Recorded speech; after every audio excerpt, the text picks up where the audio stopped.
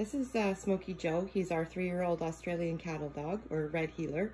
He's a really smart guy, awesome family dog. He's great with kids and chickens, baby chicks, ducks, you name it. He doesn't like strangers. He's very protective of us. Doesn't like anybody coming in the yard that he doesn't know. He needs a proper introduction to people first. And he doesn't particularly like being petted unless it's on his terms, which is fine. He's the perfect dog for us and exactly why we got him. So he's very trainable. He's learned a ton of tricks really fast. And we decided to buy these really cool fun buttons from Amazon.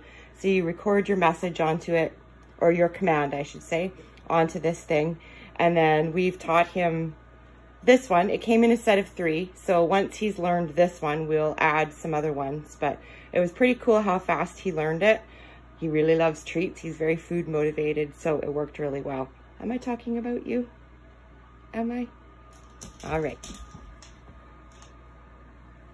So the message I recorded on here was Beggins, because that's what we call his treats. That's one of the brands that we get, but we call all his treats Beggins. So for him, that word means treat. So it's worked really well so far, and he's caught on real quick. So let's see if he'll do it for you.